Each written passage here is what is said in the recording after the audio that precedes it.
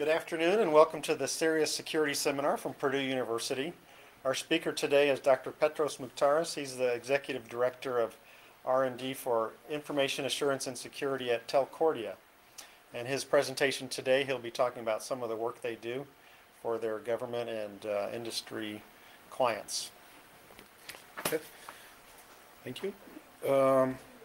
So what I'm going to do today is talk a little bit about Telcordia. Some of you may not know it. I have a couple of slides on that. And then I'm going to give you a couple of slides of general overview of some of the cybersecurity work we're doing. I just picked a couple of topics that might be of interest. And then I'm going to focus specifically on security for mobile ad hoc networks. So basically, Telcordia is a large company that makes software that runs communications networks. For example, AT&T, Verizon, and so on are big customers of ours. So we have a lot of customers. A lot of innovations in the communications industry has come from Telcordia. So if any of you have used DSL, that was invented by Telcordia. SONET, which is a widely deployed technology, was invented by Telcordia, ATM, and so on. So what Telcordia does is we basically build large software systems that these companies deploy. Telcordia has over 150 million lines of code that we've developed. One example of the systems we've built is the 800 system. If you ever call an 800 number, that number gets translated into a real telephone number based on where you're calling from, the time of day, the amount of traffic in the network, and so on. And that's not a very complicated network system if you think about it. But what is difficult is one of the requirements is the downtime of the system is very, very small. So it's actually allowed to be down less than 1 minute per year, which means you have to do upgrades in real time, you have to have redundancies and things of that type. So that's pretty much about Telcordia. Within Telcordia, there is my organization, which is called Applied Research. And it's basically a research lab, an industrial research lab. Most of our folks have PhD degrees. We cover a lot of different areas of interest to the company and to the area of communications in general. We, as was mentioned before, we have two sources of funding. Basically, we get funding mostly from government research customers. A lot of times we partner with universities like Purdue and others and get funding from DARPA and other agencies. We also get funding from other customers like communications providers, Verizon, AT&T, and so on, and a lot of the international carriers. And then within Applied Research, I'm leading the research focusing on cybersecurity. And so, again, a lot of our folks have PhD degrees. Actually, in the area of cybersecurity, a lot of the government-funded research is classified. So a lot of our folks have clearances, including me. And we do a lot of work for some of the customers I mentioned up there. All of the research, the typical research agencies that fund research are kind of our customers. We don't do a lot of work for NSF because NSF usually funds universities, but pretty much every other research organization we do work with. And then we publish extensively in the research community. So one of the large research areas for my organization is research in malware detection. And today's systems are basically, for those of you that are familiar with that, they're based on signature-based detection. So once they are aware of a piece of malware, today's systems that you may have on your PC, on your laptop, they basically create a signature. And if a software comes in that has the same type of signature, then they detect that it's malware, and then they block it and they quarantine it and get rid of it. So unfortunately, these systems are becoming less and less effective. So a couple of statistics I have up there. According to some studies, 60% of malware goes undetected by the systems at any point on the web. There was another study by a company called Dambala that said that 15% of malware was still undetected after 180 days. So basically, you have new malware, it gets introduced out there, and it doesn't get detected for quite a long time, so it can create a lot of damage in that period. On the left, I have some statistics there that was done by one of the companies. So basically, because today adversaries have found automated ways of generating malware. So they take a piece of malware, they run it through an engine that spits out basically the same malware in different forms that cannot be caught by the signature. So what companies have had to do is keep generating new signatures. So I heard one statistic by Symantec that builds one of those products, and they say that the number of signatures that generated this year is larger than the signatures that generated over the last 17 years since the product got introduced. So basically what's happening is the attackers are generating all this malware automatically with slightly different signatures, and the signature-based systems cannot detect them. So there's been a research area, and this is kind of more for you to think about. There's been a lot of research in this area in terms of how do you deal with what's called zero-day worms. And that's kind of one of the problems where Telcordia has done a lot of research in. Another big research area is, we call it science of configuration. So configuration management today is done mostly manually. So basically there are a lot of parameters when you set up a router or you set up a host, and people kind of do that. There are some systems that help users do it, but to a very large extent is basically a manual process. So there are various studies that, for example, a study by Yankee Group has said that more than half of the downtimes of IP networks are due to misconfiguration. There was a study done by NSA that found that 80% of vulnerabilities in the Air Force were due to configuration errors. Those are not necessarily network configuration errors. Those might be configuration errors on a host, on a server, so any type of configuration problem. So what Telcordia has done is we've tried to use formal methods for automating this process. So an administrator can, at a high level, using a language that we've developed or any other type of language, kind of define what their requirements are, what they want the network or the enterprise to accomplish. And then we have these tools that automatically go and configure the various devices. And because this methodology is basically automated, there are no configuration errors, and so the downtime of those attacks can be prevented. So in one part of the problem, which is actually just detecting misconfiguration, Telcordia has actually introduced a product. This is kind of an easier problem to solve. So we've developed a product called IP Assure. It's been introduced into the marketplace recently and has won awards for innovation and for actual deployments. Has been deployed by some customers on the commercial side. So that's pretty much kind of the plug about what Telcordia is, what kind of research we do. I just gave you a flavor. I didn't cover all the topics we cover. One of the topics we cover is security for mobile ad hoc networks, so that's kind of what I'm going to focus on today.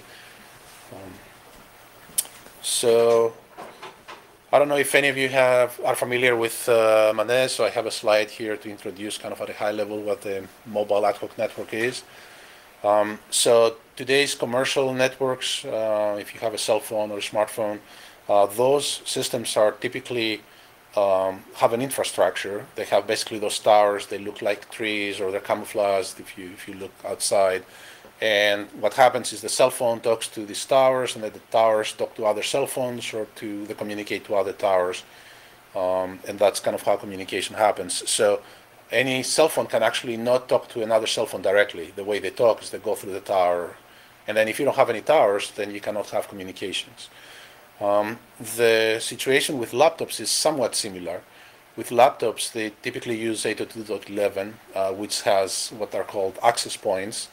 Again, that's fixed infrastructure located somewhere, typically in a building or at the airport. And then the laptops talk to the access point, and the access point connects you to the internet or to other laptops, and then you can communicate to each other. Again, without the access points, there's no communication that's possible. Mobile ad hoc networks, the big advantage they have is they don't need any infrastructure. So basically you bring the computers in, and then they talk to each other. And for those of you that are familiar with 802.11, there is a way of using 802.11 that's called ad hoc mode. That's kind of the thing we're talking about. So when my laptop wants to communicate with another laptop, it tries to find a neighbor, and then the neighbor passes on the message to somebody else, and eventually you hope to get to the destination where you're trying to get to. So key characteristics is each of the node has some routing capabilities. So every node kind of is part of the network, which is different than what happens today. Typically today, the PCs don't have routing capability. They just connect through internet to a router, and then the router is the one that has the routing capability. Every node can move.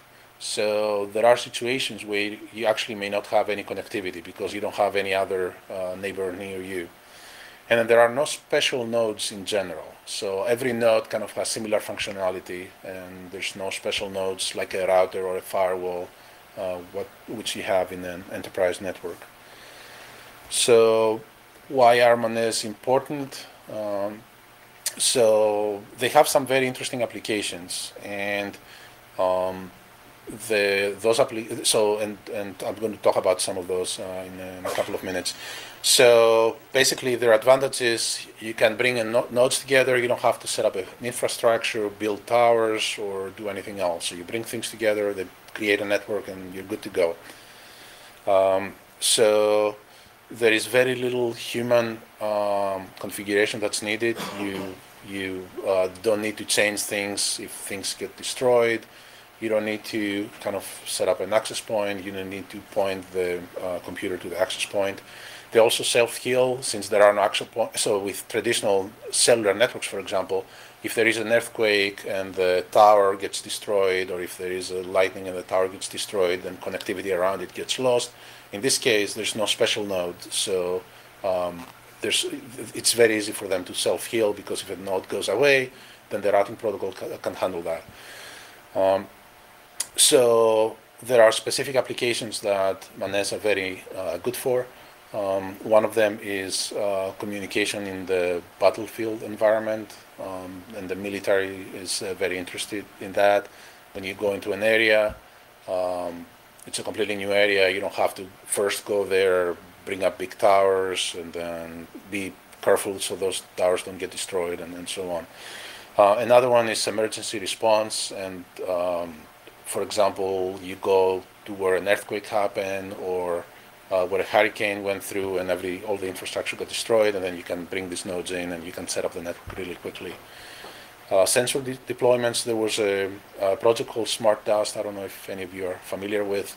Smart Dust was a project where you had actually thousands of very small sensors, and then having a human try to establish connectivity among all of those nodes is very, very hard. So they used kind of the MANET type of concept for establishing connectivity among those nodes. And then vehicular communications, basically having cars talk to each other, kind of is an application that has been explored. Yes? Are these values actually used? I mean, these are all theoretically people have said these are the uses they can be put in, but are people really using them in the real world? Yeah, there are situations where they're being used. For example, one application has been in actually municipal networks. That's actually the most widely deployed MANETs, or they're also called mesh networks. And there what happened is they wanted to create a network within a municipality, and rather than bringing up towers, they used this capability, so they didn't have to configure anything. They just put a bunch of nodes, and that established a network. On the military side, there is development of real radios that use MANETs.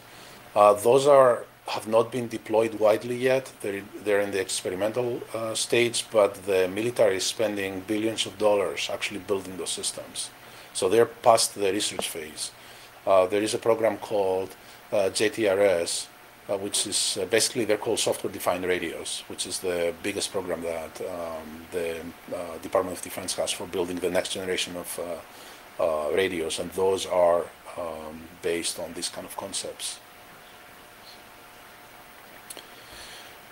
Okay, so here are some of the challenges with mobile ad hoc networks and whenever you have challenges, that you have very interesting research problems, and that's why MANETs have attracted a lot of research interest. So you have a very unpredictable environment where you have intermittent connectivity, you have a lot of movements, a lot of topology changes. So in terms of doing routing in this domain, it's a challenging problem, and there's been a lot of new routing protocols that have been invented to support MANETs. ITF actually has a working group that has been working in this area for a while. You cannot have special nodes. You have to deal with networks splitting and joining back together, nodes moving in and out of range. You have to make sure you meet the bandwidth constraints that you typically have in a MANET environment. And of course, security for those networks is very interesting. The reason why I got attracted to this research problem is that MANETs, actually, their goal is to make it easy for nodes to come together and communicate with each other.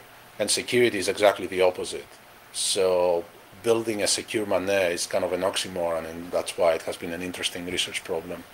And it has attracted a lot of interest over the last several years.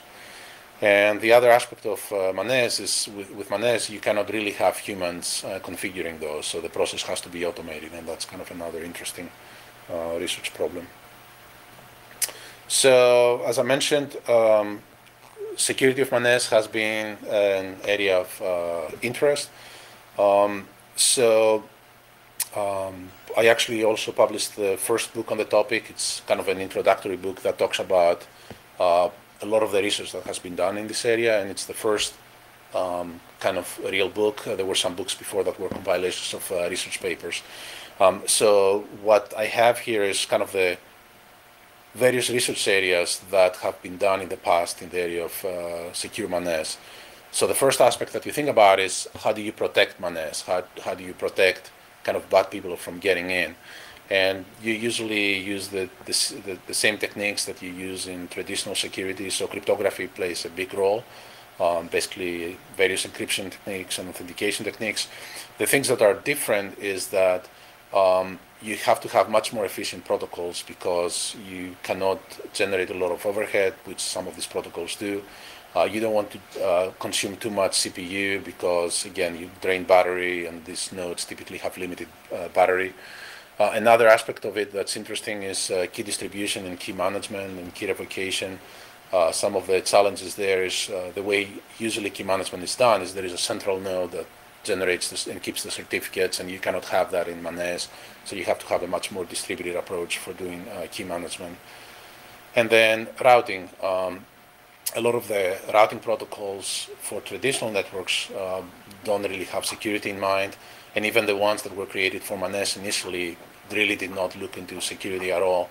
So creating secure MANETs or securing the MANET routing protocols that already exist is kind of an area where a lot of work has been done. Other research area of interest is, okay, let's say that somebody has penetrated the cryptographic barriers and is inside the network, or is an insider that is misbehaving. How can you detect the attack? So intrusion detection, which is a typical kind of research problem, it exists already for enterprise networks, and we've leveraged some of that research and applied it to secure MANETs. And actually, this will be the focus of some of the topics I'm going to talk about next. So that's kind of has been the area where I've focused my research, and Telcorria has done a lot of research in. So I'm going to focus in this specific topic. The next area is, once you detect an attack, what do you do about it? So what kind of reaction mechanisms do you use? And policy-based management is one of the area of work that has been done in this area, and Telcorria has also kind of looked into that. And policy management is basically you want to know what to do when there is an attack, but you want to have that be automated. You don't have a human to try to decide what to do. So the way policy management works is you create some rules that say, okay, if this happens, then you should do this. And these have to be quite high level, and then the policy management system will take those high level rules and try to kind of implement them in real time. And then there's also been a lot of research that has been done to address specific applications of MANETs. So each of those have kind of unique security requirements. So one area is sensor networks, I mentioned before. vehicular networks. And another problem that has been of interest has been secure localization. How can you, if there are various MANET nodes talking to each other, how can you find out where each node is, what's their location, and do that securely? There's been a lot of kind of papers published in this area. Okay, so I'm going to focus next specifically on intrusion detection. I have a couple of slides on how intrusion detection is done today, and what we try to do is basically leverage on that research to kind of advance it and apply it to secure MANETs.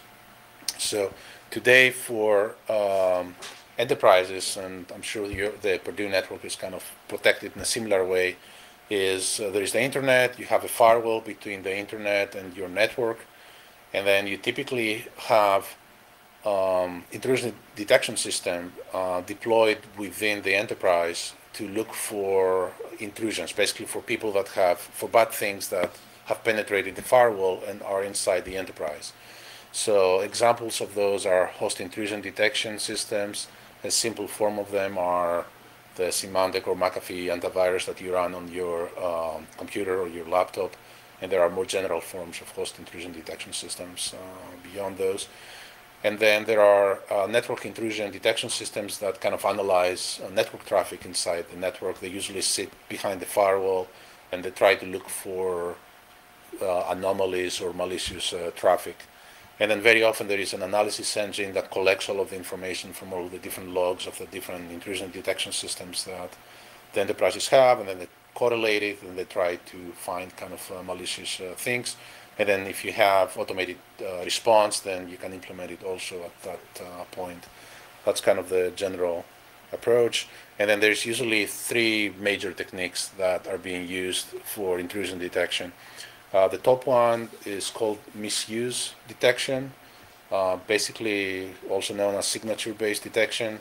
This is the most widely deployed approach for doing intrusion detection.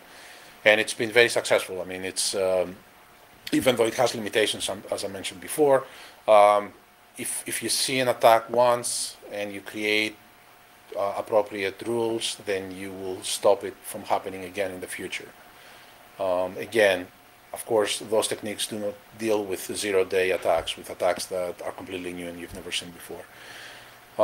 The big advantage of signature-based detection, and that's why people like them so much, is they have very small number of false positives. False positives is kind of thinking that something is an attack even though it's not. And the reason why they have very few false positives is because when you specify something as the attack, if the specification is precise enough, then it will be very difficult to find something that's normal that looks like it. Anomaly-based detection is very different. It actually is based on creating typically statistics of what is normal, and then, or some kind of a model. It may not be statistics, it may be some kind of a model of what normal is. And then whatever is not normal, is whatever doesn't look like it, is defined to be an attack. For example, in the case of routing, routers are supposed to send updates of their routes every so often. If they start sending routing updates much more frequently than they typically do, this might be this might be malicious, and an attacker may be doing that just to drain battery from all of the MANET nodes, right? So if you send a lot of routing updates, all of their MANET nodes have to update their routes, and then that drains their battery, and if you do it often enough, all of the nodes will run out of battery. So one way of detecting this attack is you create a statistic of how often routing updates happen, and then if you have updates from a node that are more frequent than that, then you say it's an anomaly, and you kind of detect the attack. Of course, the problem with this approach is that very often it's very hard to have a very good model of what normal is. Because again, with routing updates, in certain cases, MANETs, you need to have routing updates because one node got destroyed or there is a lot of movements, nodes are moving very quickly. So then distinguishing between what's normal and what's kind of not normal, but it happened because something happened, because there was a flood or something got destroyed and so on. So sometimes anomalies may not be necessarily attacks, it may be just something different that's happening. For example, again with routing, the internet, when there is a big event, like a big broadcast, things get overloaded, and that's not necessarily an attack. It's just because that specific day there's something that happened that has generated a lot of traffic. So anomaly-based detection has actually not been widely deployed for exactly that reason. There is a lot of anomalies that get generated, and then the administrators keep running around trying to figure out what's going on, and they waste their time, and at the end there's nothing that happened. Specification-based detection is an even more researchy area. So the idea behind specification-based detection, and that applies a lot to routing protocols, is if you create a precise specification of the protocol, if you have a precise specification of the protocol, then you can create a model, and if the model that you have, if the router that you have is behaving at any point any different than what the specification says, then you can say it's an attack. For example, if the specification says the router should send updates every 3 seconds, whenever you see any deviation from that, then you know there is an attack. So specification-based detection is typically fairly complex, because if the protocol is very complex, then creating the specification in a language that you can use it for doing intrusion detection is very difficult. And in some cases, you may also make mistakes, and then you may end up generating alerts, even though there is not. This is an area of research, so there's been a lot of papers published in this area, but again, not much widely deployed out in the commercial world. A lot of these techniques, again, research has been done for MANETs, for kind of taking them and applying them to solving attacks against MANETs. This slide shows you some of the attacks that might be unique or are unique to MANETs. Again, routing attacks is of a lot of interest. Example of routing attacks is, I mentioned one is overloading a node, trying to drain their battery. Another one is creating a black hole. So, and the idea behind it is I start advertising them that I'm everybody's neighbor, so everybody sends me their traffic, and then I drop all of it, and then no node can communicate with anybody else anymore. You can create a network partition, creating loops. Another attack that has been actually studied a lot in the research literature are packet dropping attacks. In MANETs, for them to work, every node needs to kind of help pass the messages along towards the destination. So there may be nodes that are not cooperating or are pretending to cooperate. So I pass my node to somebody that's closer to where I want to get the message to, and that node says, yeah, okay, I'll pass it along, and they don't pass it along, or they drop it, then routing within the network actually gets affected. So there's been a lot of research in this area. More general denial of service attacks, where again, you can either affect the routing or attack specific nodes. Wormhole attack is an attack of specific interest. I have a couple of slides later on, so I'm going to talk about it in a little bit more detail. And Sybil attack is another attack with a fancy name, but this is a very simple attack where a node takes other nodes' personalities. So I pretend to be Sanjay or somebody else, and I send routing messages, for example, pretending to be somebody else, or even application messages pretending to be somebody else. So Sybil attack is an attack where the node takes multiple personalities. So another special issue with MANETs and wireless networks in general that you need to be concerned when you try to do intrusion detection is what's called promiscuous monitoring. So any of you that may have read papers in this area, that's kind of a thing that a lot of the papers talk about. And so one of the things that makes actually intrusion detection more difficult in wireless networks is your view of reality is not necessarily correct. For example, let's assume that C is a node where you're trying to do intrusion detection. So let's say that D is trying to send a message to A, and it's going through C. So basically C gets the message from D, it passes it to B, and it wants to make sure that node B sends the message to node A. Since C in this example is within the transmission range of B, he should be able to tell whether B sent the message to A or not. In certain situations, for example, if D is doing constant transmissions potentially to other nodes, C may not see B's transmission to A because it may conflict with a D's transmission to somebody else. And so C, actually, his view of what B is doing is not always correct. So B may send the message, but A got it, but because D was sending a message at the same time, it interfered with C's reception, and then C didn't see the message going along. So when you do intrusion detection, especially when you're using anomaly-based detection, it's actually often very hard to figure out what's a real attack versus some artifacts of the way the wireless medium is operating.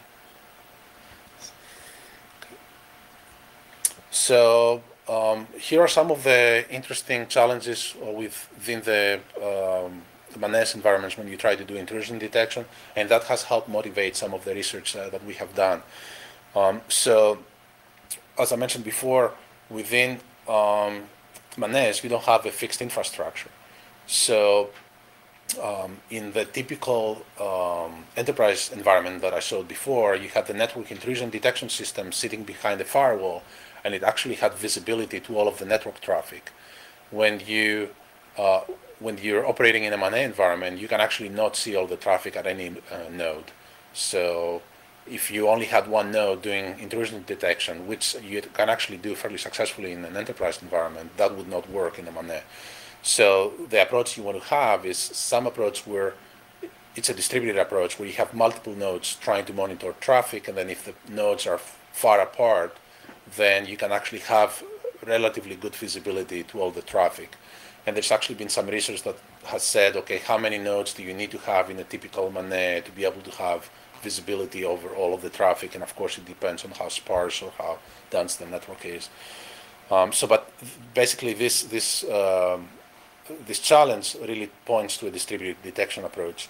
Mobility, then again, you have nodes moving around, and then even if you had good coverage by, I don't know, 3-4 nodes, if those nodes move around or get destroyed or whatever, then some other nodes need to pick up that functionality, which again points to a distributed approach. You want to have to generate limited bandwidth whenever you do intrusion detection, and so again, you need to come up with an approach that minimizes overhead. Again, you don't want to consume power, too much power, because then you drain the node's battery, and the nodes have limited capability, limited power supply. So you need to come up with an approach for MANETs that minimizes energy use. And then there is a lot of unpredictability, which makes it difficult to differentiate between what's anomalous and what's actually acceptable. So the focus of a lot of the research that we've done is along the lines of creating intrusion detection approach that is cooperative and distributed. So when you think about kind of how can you kind of create such an approach, the first thing that may come to mind is, again, it's a distributed approach. Let's say that everybody is kind of participating, and then if everybody cooperates with each other, then you can actually have good visibility at what's going on within the network and then try to detect the attacks. So one approach is to do it in a completely peer-to-peer basis where everybody is pretty much performing the same type of function, and it acts independently, and it actually, every node can decide, collects data from all of the other nodes, and then it can decide whether there is an attack or not. The positives of this approach is, of course, it's fully distributed. So if any node moves away or gets destroyed or comes in or whatever, this approach still works. And then this approach adapts very, very well to changes. The disadvantage is that if you really want to do good intrusion detection and detect a lot of the attacks, then you need to share a lot of data among all of the different nodes. And then that generates a lot of overhead. And then you also have a lot of redundant activities, because if a lot of nodes are doing the same function, then you're basically wasting a lot of power, a lot of battery on multiple nodes. The approach we focused on is called hierarchical correlation architecture. So it's basically what we do is we give special functionality to each node, and then in a hierarchy that I can actually change and adapt if there are movements and nodes getting destroyed. So the idea behind it is within the neighborhoods, we form what we call clusters, and then those nodes elect somebody to be the cluster head, and the cluster head is responsible for collecting data within the neighborhood and then doing some first cut analysis in that data to try to decide if there are any anomalies.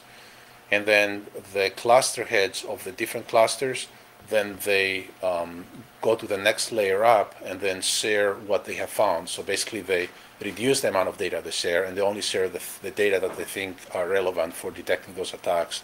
And then as you go up the hierarchy, at the top of the hierarchy, you have pretty good visibility across the whole network, but with a lot less data, so without requiring a lot of redundant data to be sent up the hierarchy.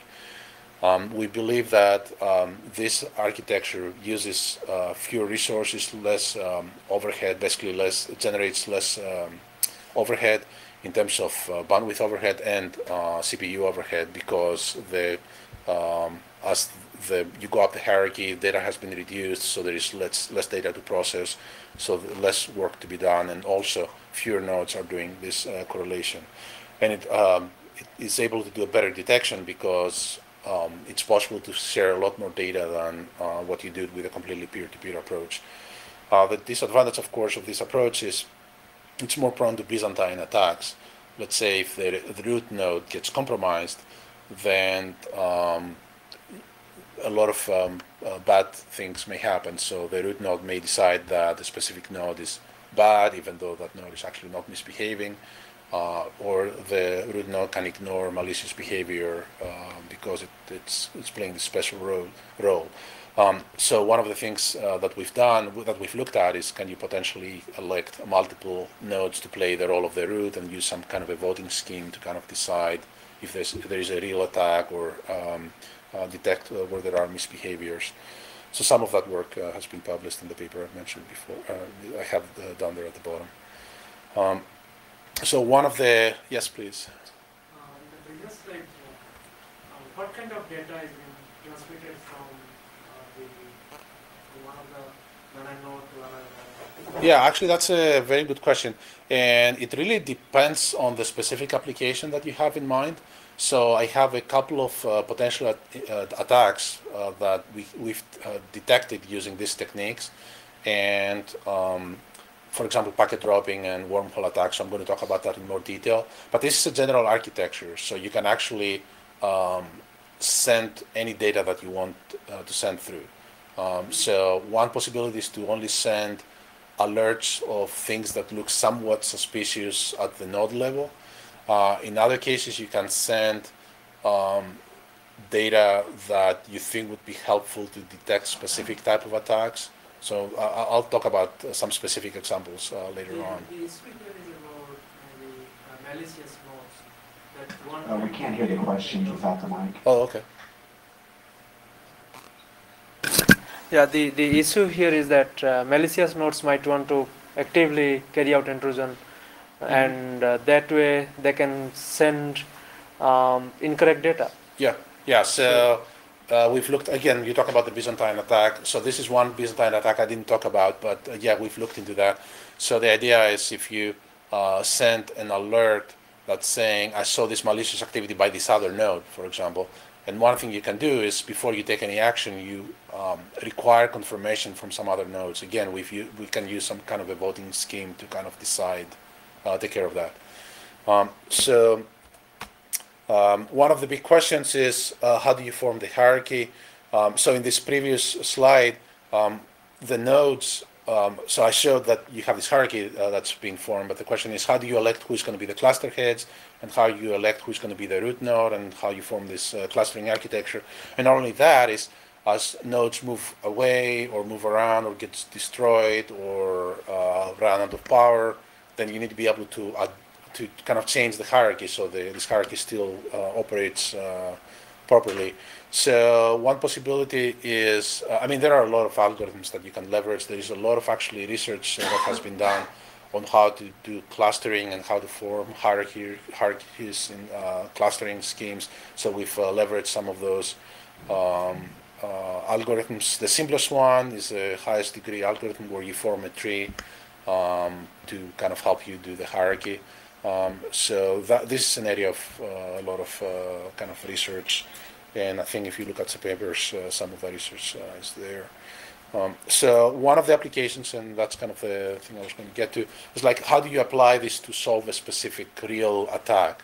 So one of the attacks we looked at is packet dropping attack, and I think I mentioned that attack a little bit earlier. You have a node that is dropping packets. This attack is very easy to detect when a node drops every packet. It's much more difficult to detect when the attacker drops some packets. And it could be a percentage of the packet, it could be packets from specific nodes, it would be packets of specific type, because then it's much more difficult to differentiate between, is this an attack, is this because the wireless medium is because there's a lot of loss because of nodes moving around, because of the terrain or whatever. So we've done some research, and the way we detect this attack is each of the nodes sends reports through the hierarchy about the packets that they received and the packets that they sent out. And then what we do is we take these reports and then we correlate them, and we try to decide if there is a node that is actually not forwarding the packets that they were supposed to. For example, if in this specific case, if A is trying to send a packet to B and it's supposed to go through X, you can find out through the reports that A and X and B send is if there are any inconsistencies on those reports. If, for example, A sent a packet for B and X said, I did not receive any packets from A, or I received the packets from A and I didn't pass it to B, or I passed it to B, you'll see those inconsistencies. And there is an algorithm that we've developed that can help you detect where the attacker is. In certain cases, of course, to kind of triangulate where the attacker actually is, you need multiple reports from multiple nodes, because in certain cases, for example, X may say, I did send the packets to B, and even though it didn't, and then B said, I did not receive them, you may not be able to tell whether X is lying or whether B is lying. But if you compare those reports among the various nodes, and if the network is dense enough, then you are able to actually find out specifically which node was the attacker. So if you're interested more in that, I have a reference there in the slides where the research was published. The other attack I talked about is called a wormhole attack. And in the case of the wormhole attack, the goal is to create an illusion of a shortcut in the routing. And the reason for doing that is to try and kind of direct a package through a specific node, and that node may have the ability to kind of inspect the nodes or capture them or whatever. So, for example, in this slide, you have the source node 197 try to communicate with node 184, and you have three colluding nodes, 180, 186, and 183 shown in red. And then, so basically, node 180 starts advertising that it's 184's neighbor. So whenever 197 sends packet, rather than going through the real path, which would be through 178, the packets start going through 180. Node 180 actually could not do this tunnel by itself, because if it tried to send the packets to 184, those packets will get back to it, because it will still be the closest node to the destination. So it needs the help of some colluding nodes to get the packets to the actual destination. So what 180 would do is it will pass those packets to 186, and then 186 will pass them to 183, and then 183 will get them to the destination.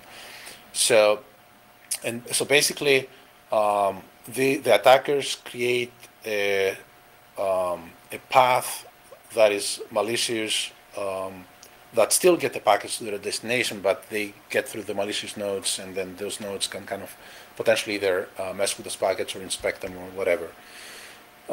So again, the way we've applied the hierarchy to address this specific research problem is one of the things that happens that can help you detect this wormhole attack is that if 180 was really next to 184, So the packets getting to 184 should really have only gone through 2 hops.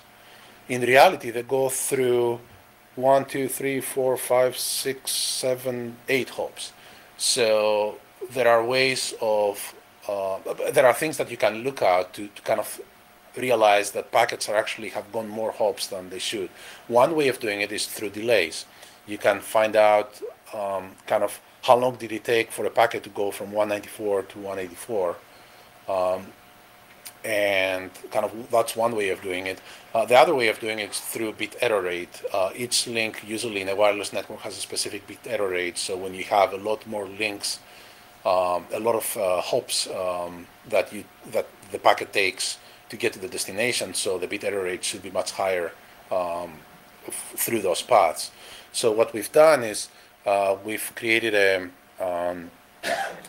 report from each of the nodes that the nodes, and again, I think we've done it both with latency and with bit error rate, but latency I think was the one that proved to be the most, the easier to do. So each node kind of sends through the hierarchy the delays that are observing for each packet that they receive, whether this is kind of at the origin, the destination, and all the intermediate paths. And then the root in the hierarchy kind of does this correlation. And again, if you may still have nodes that are lying about how long it took the packets to get there, but if you correlate all of that information, if the network is dense enough, if you get enough reports, and you correlate that, eventually you are able to kind of triangulate each of the attackers and kind of find where the attackers are. This work actually did not get done by Telcordia. This research was done by one of our collaborators at Sparta called Dan Stern, together with Army Research Lab. So this is a paper that I have at the bottom that those two organizations has published. So basically, in summarizing to say, this is research that various folks have contributed. I didn't list all their names because it would be too long to list. But the dynamic hierarchy research that we've done was done together with researchers at UC Davis. Carl Levitt and various other folks there have contributed. Sparta, various folks there, Dan Stern and others within Telcordia, Rajesh Talpade, Tom Bowen contributed to this research. I'm trying to remember. Army Research Lab funded a lot of the basic research, and some of the researchers actually contributed to the research that we did and are part of the publications. And I think that's pretty much it. So this concludes the presentation. If you have any more questions? How Yes. do you usually evaluate your work? Is it through Mike, theories? Mike. Okay, maybe I repeat the question. So the question was, how do you evaluate this approach? So I didn't go through much into it. In this specific case, one of the tools that we used has been developed by Navy Research Lab. It's called MANE. I don't even remember what it stands for. It's basically an environment where you can connect. That emulates a wireless network, and you basically give it a scenario that says these nodes are at these locations, and then they start moving around, and it gives it information about the type of radios they have, what kind of connectivity those radios can achieve. And then if you take the model of the wireless network and the mobility scenario that you've put in, kind of where nodes are going to go, and then you can create a fairly realistic kind of environment of the wireless network. And then you kind of implement these technologies, and then that's kind of how we did it. We did the evaluation in actually, I think, a couple of hundred nodes. And then we generated scenarios that we worked with our partners at Army Research Lab, so they kind of helped us decide what's kind of a realistic scenario, and we ran that through, and then we did the evaluation. A lot of the evaluation was about how the hierarchy performs in terms of how much overhead it generates, because it does generate some overhead, how it adapts, how quickly it adapts, if there are movements and networks being destroyed. In terms of the attacks, those are attacks that we developed ourselves, so we didn't really run any outside kind of red team type of attacks. So we picked some attacks that were well known in the literature, like packet dropping and wormhole attack, and that's kind of how we did the evaluation. Okay. Yes? Another form of attack that can be related to DNS cache poisoning, because the nodes are not trusted by themselves and there are no special nodes like in the infrastructure we have, like DNS servers which you can trust to a certain extent. Yeah. So are there some work related to how such attacks are addressed, or what is the impact of such attacks? Yeah, so we did not do research specifically on this.